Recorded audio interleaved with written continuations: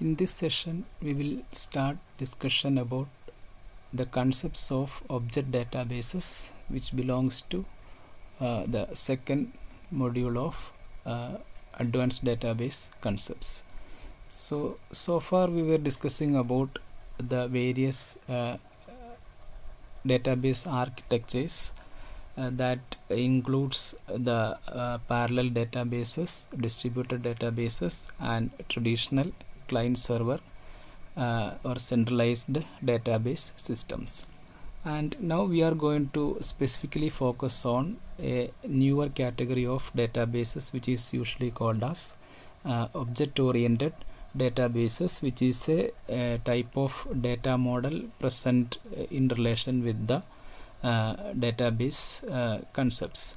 So in this chapter we will be initially focusing on some of the basic concepts related to the object-oriented databases. So before that we will see, as you know, the traditional data models which we were following in our previous normal DBMS subjects were like hierarchical model, then we had a network model, then we are having the most commonly used one, which is called as relational model. So this was the history of the creation of various data models. So what is this hierarchical model? Hierarchical model was the initial type of data models that was created in before 60s, where we are having a root from where we are creating different hierarchy elements, and whenever a new data is to be added into the data model, it will be added into the tail end of this tree-like structure. So every time some data will be appended at the tail end of the hierarchy in this particular model.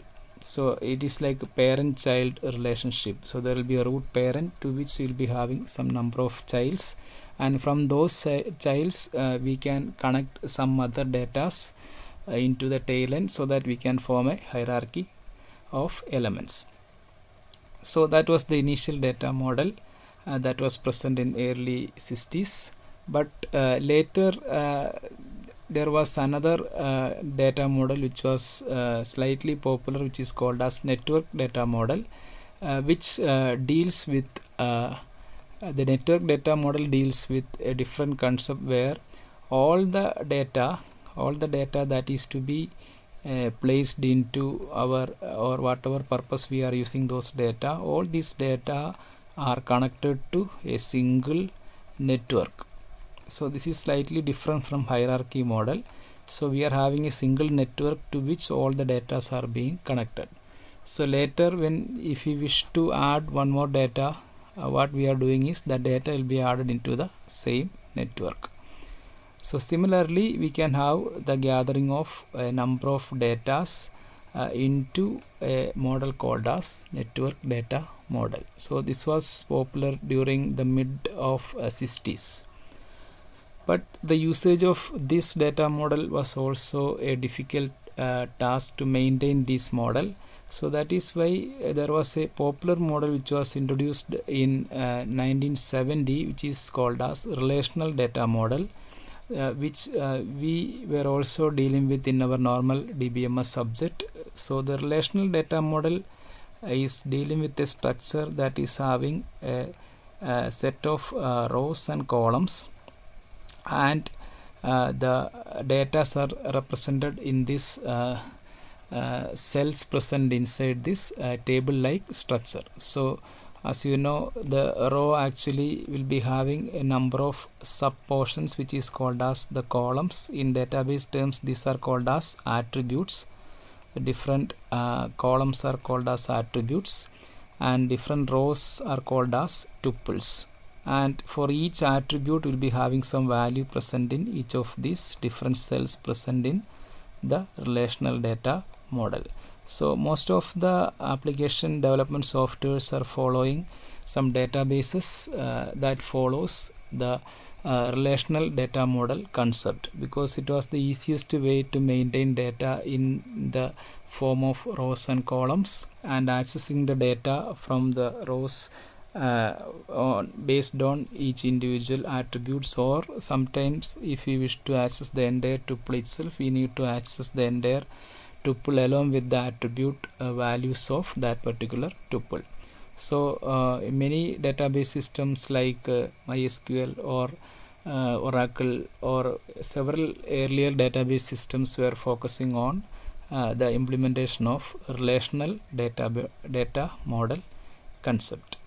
So these were the traditional data models, and among these we are very familiar with relational databases because most of the application development we are using the table like structure, which is called as relational data model. Now here we are going to discuss about the next data model, which is called as object oriented data model. OO data models, object oriented data models, which was introduced in the mid of 90s. So you can see early 60s and mid 60s languages were not very popular, but relational model was introduced when we had the introduction of C and C++ during the 70s and 80s. Now you can see that the object oriented data model concept was introduced in the mid of 90s. As you know, the initial stage of 90s was the where we are having the introduction of the language like Java. Before that we had C++, but C++ was also based on C language, which is a normal structured language. But 90s, after the introduction of Java, we were more focusing on the object oriented concepts, and even now also the object orientation concept used in Java is very popular in many application areas. So from that time we had the concept or the data model which was called as object oriented data models. Now what are the reason why we are changing from our traditional relational model into, or some other other models into the object oriented data models? So there are basically three reasons. When we need to have the access to data for complex applications, it is always better to use an object oriented databases. So as you know, like object oriented programming language, we are focusing on objects.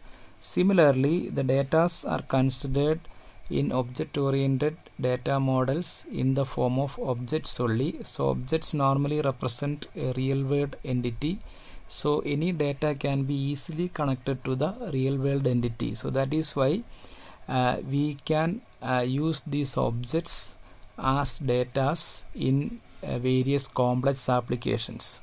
So we'll be discussing in detail about the usages of these objects and the working of those in different applications in our later slides. So this is the first reason why we are having the concept called as object oriented databases. Now the second reason is the need for additional data modeling features.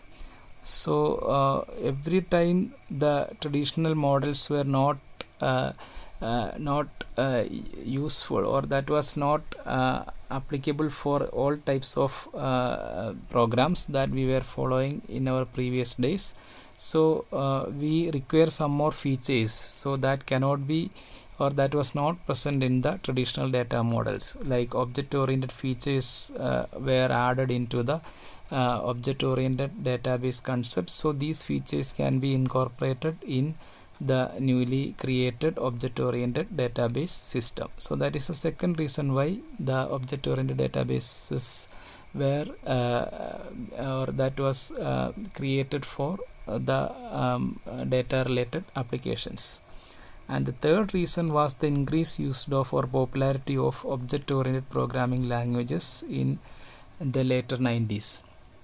So initially 70s, 80s and all, we were focusing on traditional C-like structured languages, but later 90s, after the invention of Java, we were having more popularity on the object-oriented programming languages, and most of the applications were developed using object-oriented programming languages. So Because of this popularity, the programmers or people were more common, or they were very familiar with object-oriented concepts.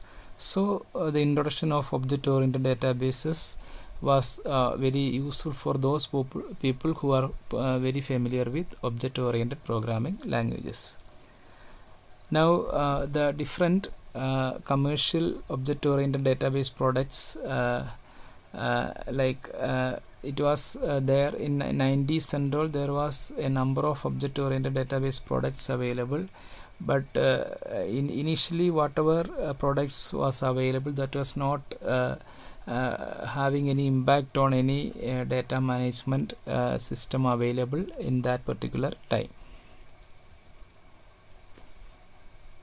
Now we'll see the history of object-oriented models and object-oriented systems. As you know, these were the initial object-oriented languages. In 70s we had a language called as Simula, which was the first object-oriented programming language. Then in 70s there was a language called as Smalltalk. Then after C we had a new object-oriented version of C, which was called as C++, which was very popular in 1980s, and later in 90s and 2000, and even now we are having the popularity of Java, because Java is very much applicable for the web related programs or web applications, which are very common nowadays. Now these are some of the experimental systems which was created based on object-oriented models. So some names are given. We are not able to even remember these names, but still just look at some of the experimental object-oriented systems that was developed earlier. One was called as Orion by MCC Labs. Another object-oriented system which was called as Iris, which was introduced by HP Labs. Similarly, OpenODB by TA company. Then ODE is another object-oriented system which was developed at ATT Bell Labs. Similarly, Postgres, which is slightly popular. Postgres is also an experimental system by UCB, which was another popular object-oriented experimental system. And another system which was called as Encore or Observer or that was introduced by the Brown, which was another firm that focuses on the object-oriented database system. So these were some of the experimental object-oriented systems that was developed earlier. Now these are the commercial object-oriented database products that was actually released. So you may remember 2 or 3 names of object-oriented databases. So even if we are having these object-oriented databases available, still for several applications we are using relational data models only, because of several difficulties with the usages of object-oriented databases. But there are certain situations where object-oriented systems are very much useful, like when we are handling the storage of huge amount of data, like the data storage in YouTube or several streaming sites and all. It is always a better choice to use object-oriented databases. But other data related applications and all, even now also several firms are following normal traditional relational data model itself. So you can see some of the object-oriented database products that was commercially used. One is Ontos, then another one is Gemstone. So all these were object-oriented databases, which was some of them were used for some specific purposes only, for specific applications only. Some of them are commonly used with several applications like O2 and all. O2 is also called as Ardent. Similarly, another system which is called as Objectivity. Then one more system, Object Store, also called as Epsilon. Then Versant, Poet, and Jasmine, which is also called as Fujitsu or GM. So just try to remember 2 or 3 names of these commercial object-oriented database products. It is just like Oracle. O2 is an object-oriented database system. Oracle is a relational database system. Just like that only. Just to remember some of the names associated with object-oriented database system. Now we will see the overview of object-oriented concepts. So why we are going for these object-oriented concepts and what are the different features of object-oriented databases, and which all situations we are using the concept of object orientation in databases. So the main purpose or claim of having the usage of object-oriented databases is because it tried to maintain a direct correspondence between the real world and database objects. So as you know, object orientation, objects are always dealing with any real-time or real world entities. Like a student can be considered as an object with a number of features. A particular student, he can be considered as an object, but in relational databases a student is represented in a tuple by specifying all his features in that particular row.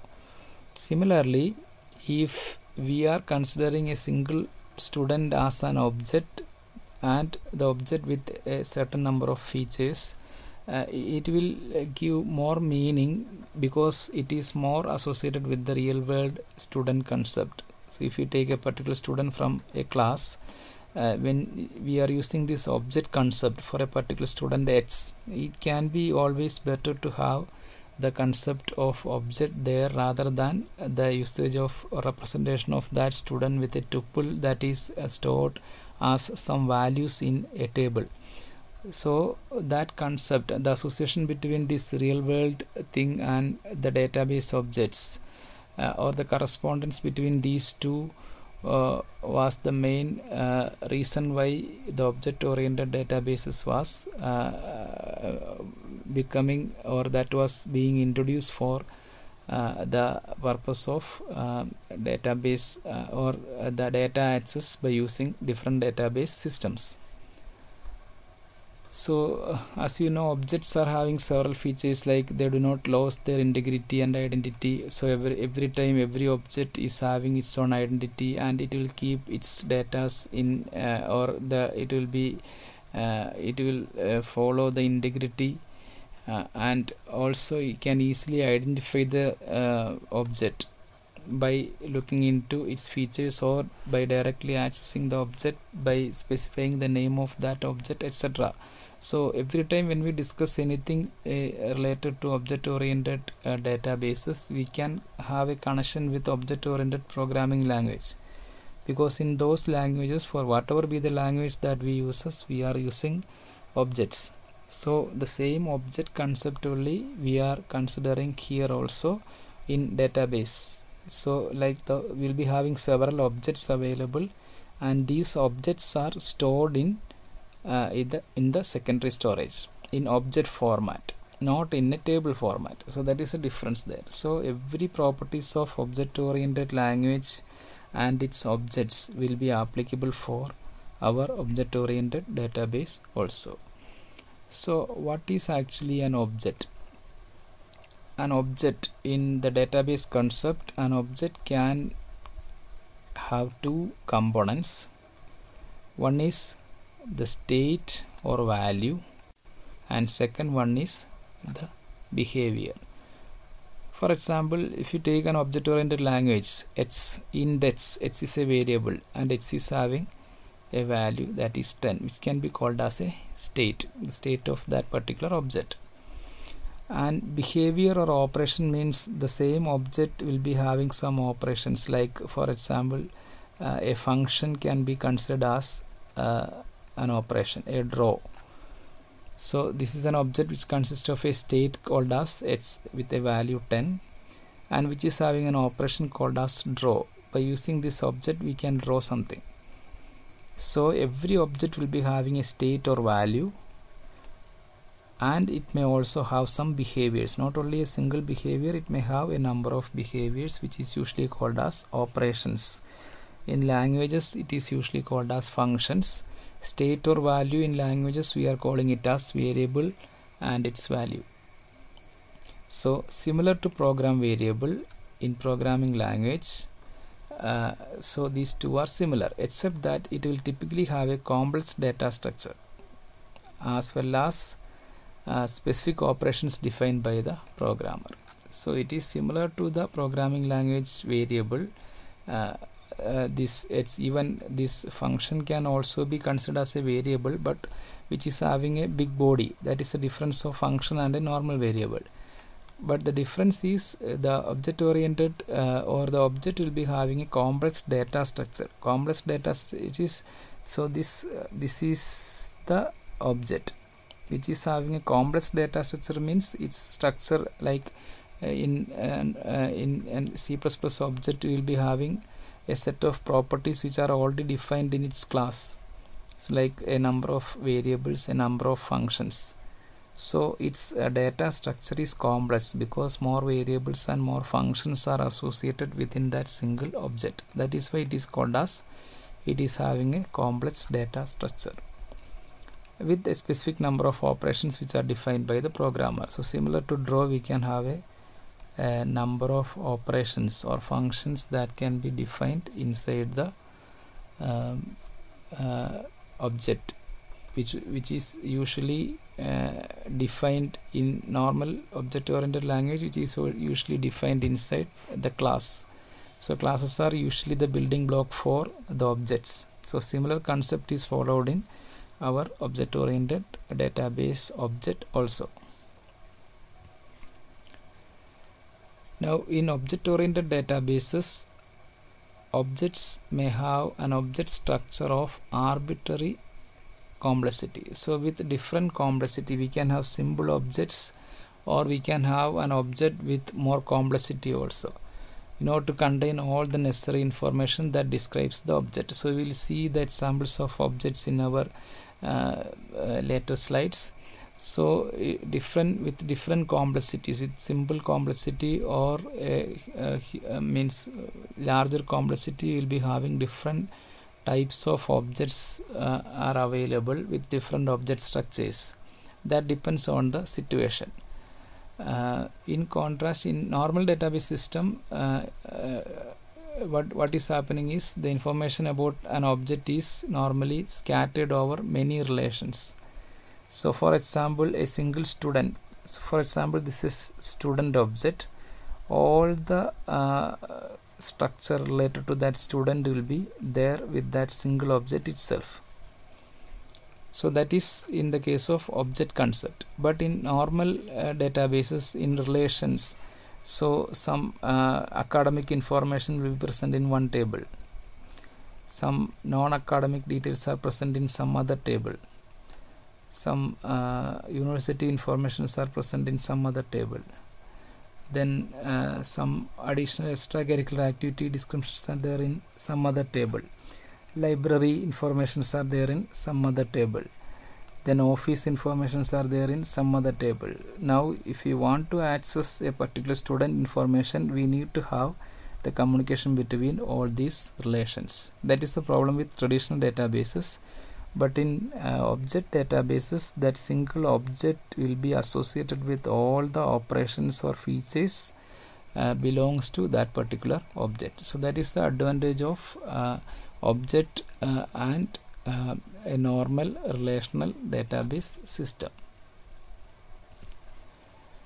Now the internal structure of an object in object-oriented programming languages includes the instance variables. So in C++ or Java, we know the variables which are declared inside the object as part of a class. In the case of C++ Java, we are having instance variable which will be holding the values that defines the state of the object. So if there is a class A which consists of some variables like index, and assume that which is having a value 0, for example. So index equal to 0. So this is an instance variable which is present in the class A. So if you create an object A, small a, for example, this is an object which is having an instance variable. Its name is that variable whose value is 0 initially. Now later I can assign a value a dot h equal to some other value. So every instance this value will be varying. So an instance variable is which will be holding the value of each object. So for example, a student object, for example student name is an instance variable. For first instance student name will be a, for example. For second instance, for another object the student name will be different. For a third object the student name will be different. For each object will be having different instance variables or values available. So that decides the internal state of the object. Now an instance variable is similar to the concept of an attribute in relational databases. Okay, so in relational database table, for example, this is the attribute called as name, for example. This column represents, so which is equivalent to an instance variable in an object oriented database also. In relational, one table, for example, name, an attribute name. Here an instance variable name or its whatever it be. So an instance variable in the object oriented database is similar to the concept of attribute in relational databases, except that the instance variables may be encapsulated within the object and it may not be visible to external user. So the difference with the object oriented system is that the instance variables which are associated with the objects are encapsulated. So all these informations are encapsulated, or they are wrapped around into that single unit associated with the object and may not be directly visible to the user. But these attribute relations are directly visible to the user in the case of relational databases. So object orientation, the storage of data in the concept of object oriented data storage concept, the data will be having more security because the data is usually hidden from the external users. Now similarly, like instance variables, we have seen the first element of an object is an instance variable which is similar to an attribute. Now we can see similarly it also have some operations. So some operations which can also be defined inside the object. Other than instant variable, we can have some operations also similar to functions can also be included, so that within the object itself we can have some dealing with the instance variable present in that particular object. So after the inclusion of these operations also into along with the instance variable, we can have the property which is called as encapsulation, which is one of the major feature related to the object oriented programming languages as well as object oriented database concepts. So when we include operations also, we are actually satisfying the concept of encapsulation. So while implementing this encapsulation, we are including operations. So for these operations we need to have two major parts. One is called as the signature or the interface of the operation, which is usually called as the the function header. When we write a function, we need to have a function header, which is usually called as the function signature or interface, which is used to identify that particular function. So here for identifying an operation we are using an operation signature or interface, which is equivalent to the name of the operation and if there is any parameter available.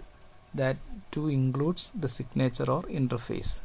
So it specifies the operation name and the parameters, similar to the usage of C++ or Java functions.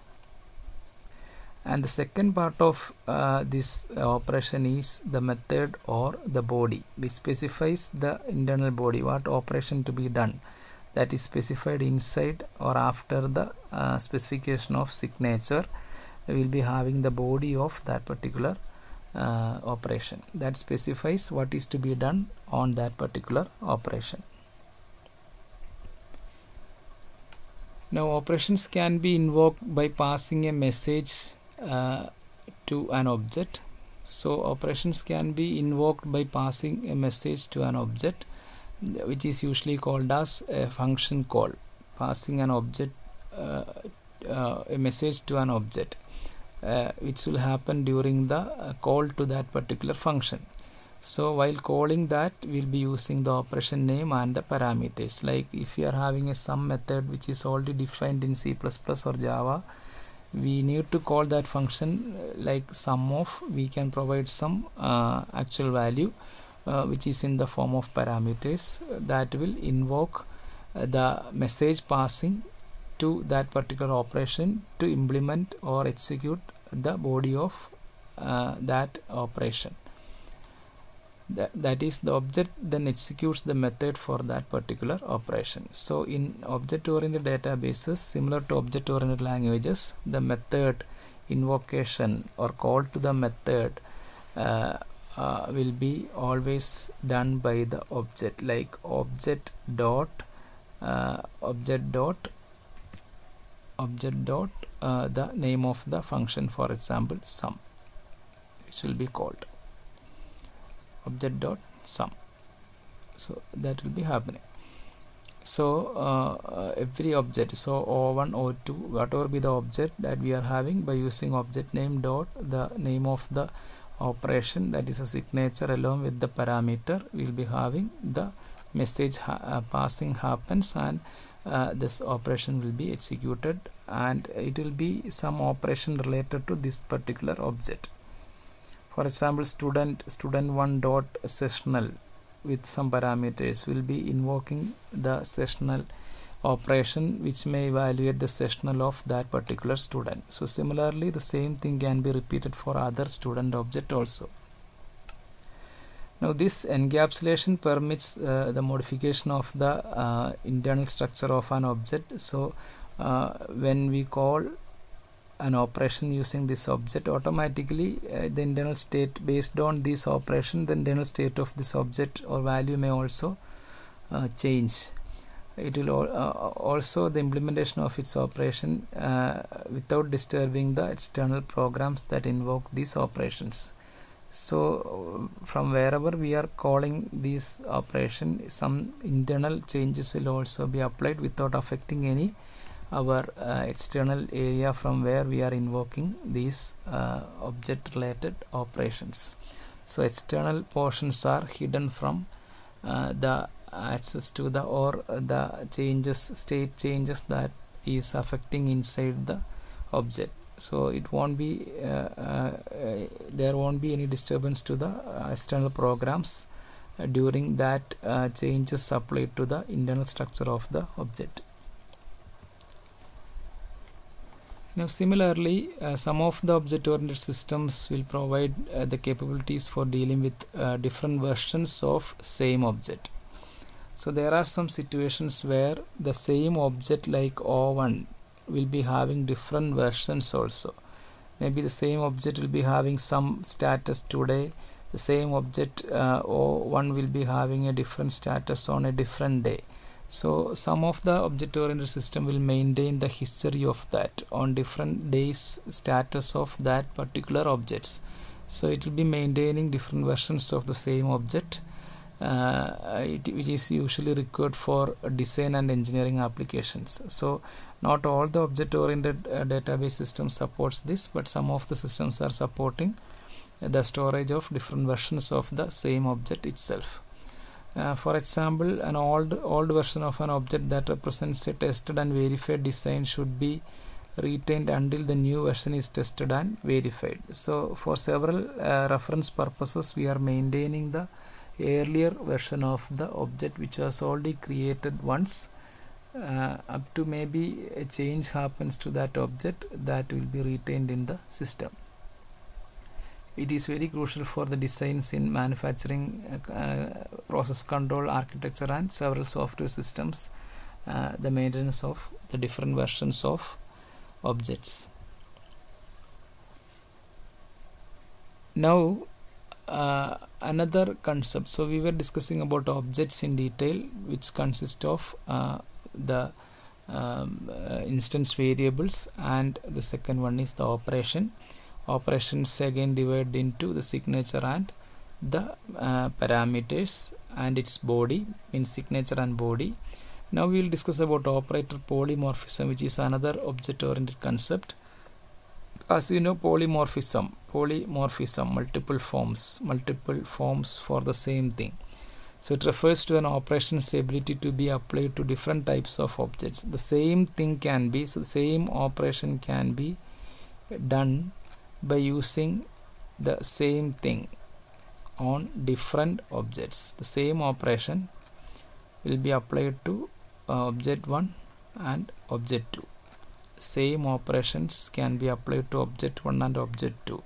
The same thing can be done. That means the same operation will be working on object 1, the same operation which will be working on object 2 also. The ability to be applied to different types of objects. So polymorphism means taking more than one form, the same thing that does two things or more than one thing by using the same set of operations. So in this situation, it is similar to C++ polymorphism itself. An operation name may refer in several implementations. So a single operation name, for example, in C++, if you are having an operation sum, we will be having one body for sum of integer numbers. We can have the same sum which can be written for the sum of some complex numbers, or we can have another sum which will define the sum of some floating point numbers. So we are doing different operations but on the same method name. So in different situation it will be working in different ways. So the same sum is taking more than one form. So that means it will be having different implementations or distinct implementations. Each implementations are different. It depends on the type of objects it is applied to. Depends on whatever parameter, whatever object or that we are passing through this parameter of the operation. So this feature is usually called as operator overloading. Operator overloading can be like an operator can be overloaded. The same operator can be given different names.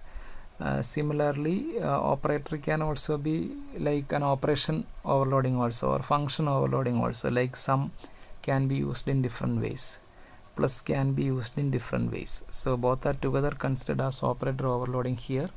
It is just like function overloading or generally overloading in C++ or Java.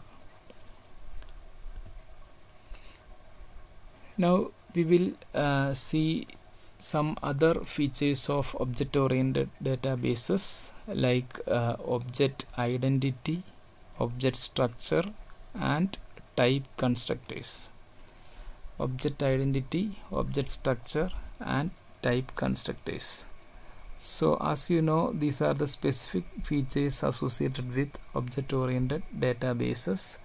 Everything is related to object-oriented basic concepts, but there are some differences in the case of these terms that we are using with object-oriented databases. So first one is the unique identity. For that we are using object identity.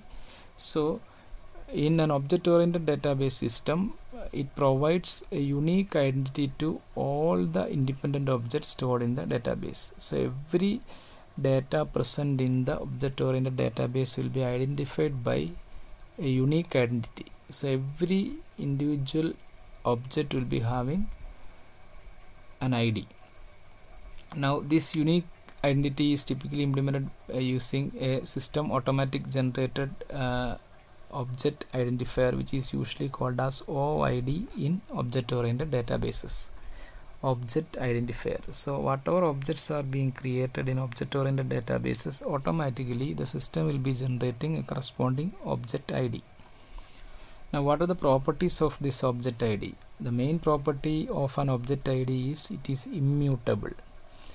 What is this immutable? If for example one ID like I1 was created, for example I1 was the object identity that was created, this I1 will be remained forever.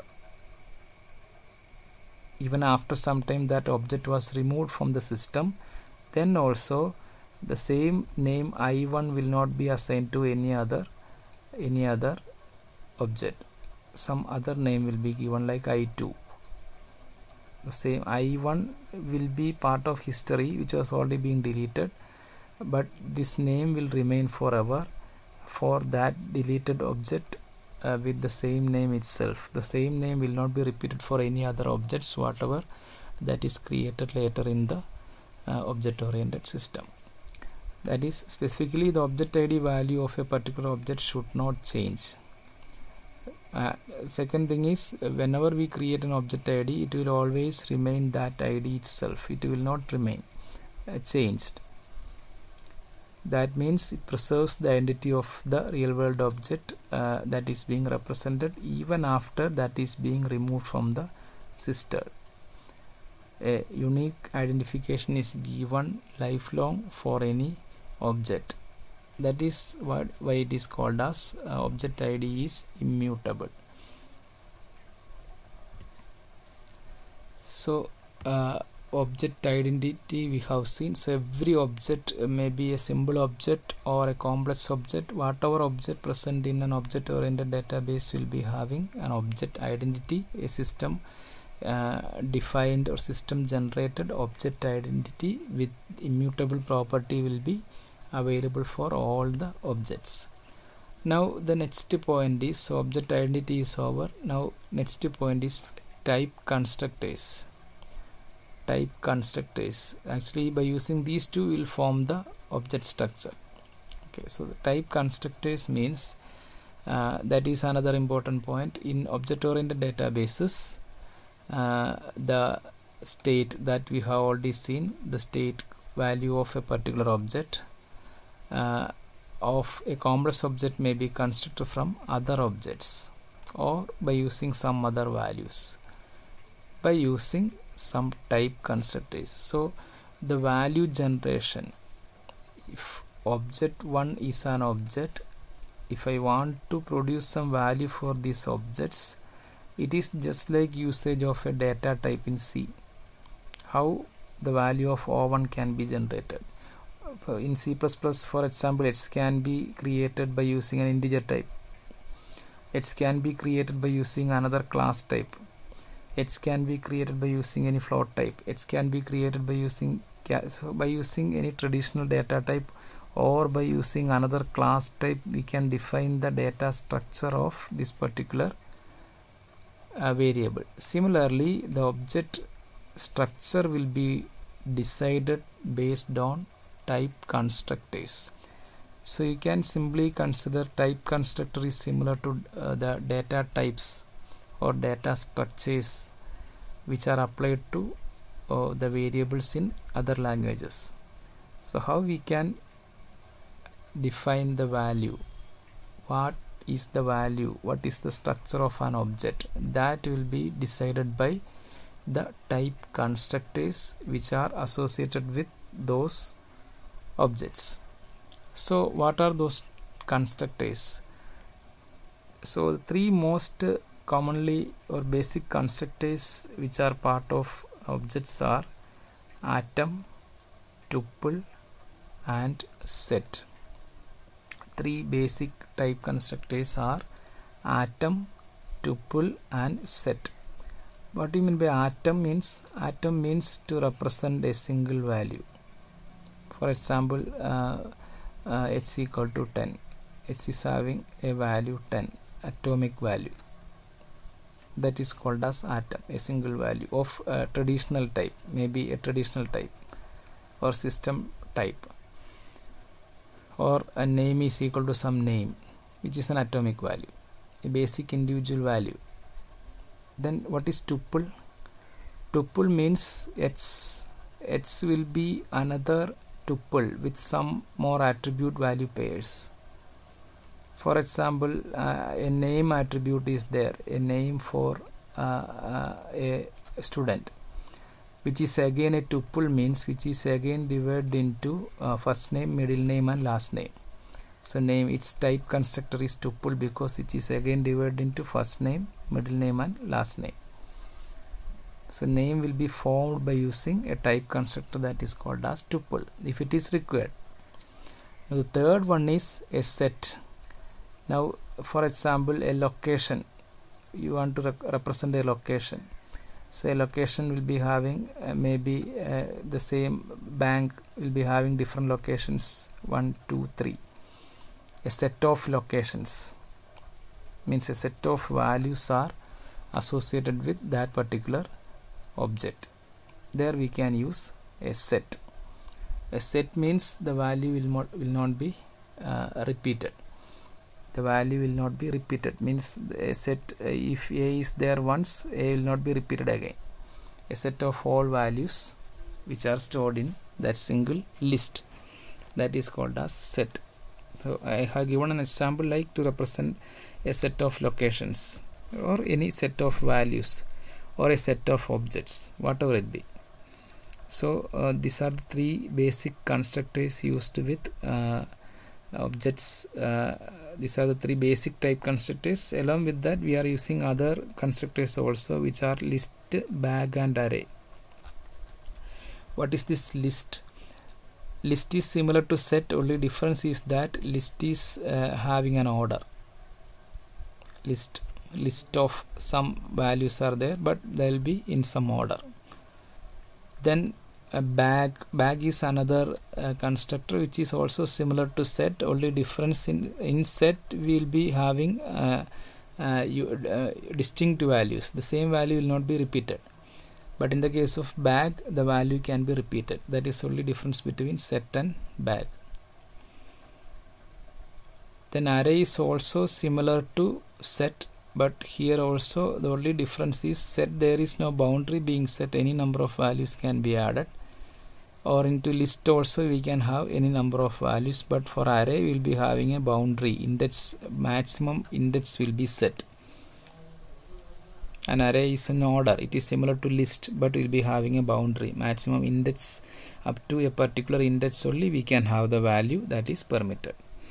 So these are the 6 type constructors present in object-oriented databases. Atom for representing individual values like a roll number, a name, a particular department number, etc.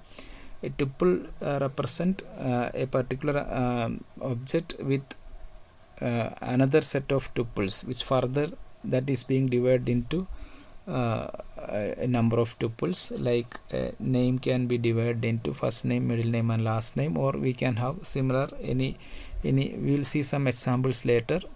And third one is set, which deals with a set of values with distinct values, the same value will not be repeated again, example location.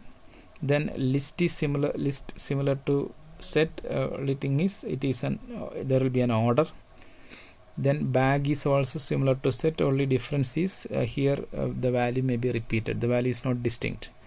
And next one is array, where we will be having a list of values in order, but there will be a maximum boundary set for array. Now the set, list and array, set, list and array, and also bag, all these are generally called as collection types because it holds more than one values.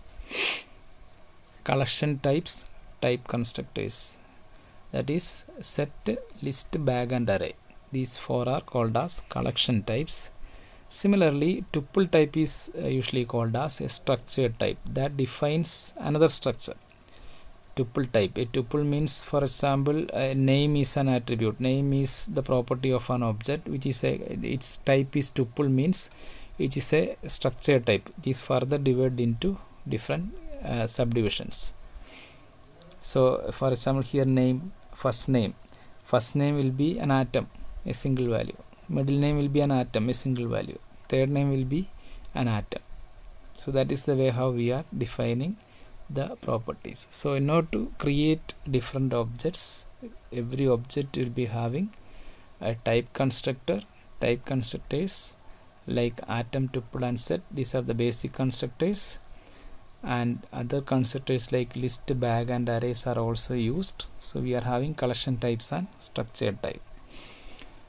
Now the atom constructor is used to represent all basic atomic values. So that is so atom is not part of collection or structure type. It is used to represent a single atomic value such as an integer value, a real value, or a character string, or a boolean value, or any other basic data types that the system supports directly. Any basic values, like in a language when we are using an integer, float, char, etc., that direct value, any direct data type value is represented by using atom data type or type constructors. So that is all about the basics of object-oriented databases, the basic concepts of object-oriented databases. We have seen some properties like objects, the features of objects. Then we have seen polymorphism, then encapsulation, inclusion of operation in terms of signature and method body. Then we have seen the object identity, type constructors, and object structures, along with various type constructors, and that is all about the basic requirements for an object-oriented databases.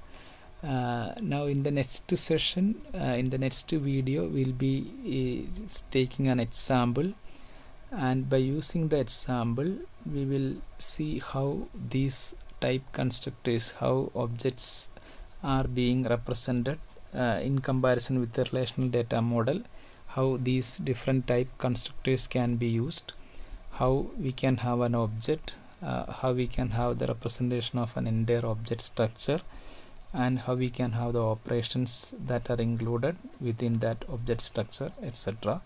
That we will see in our next video. Thank you.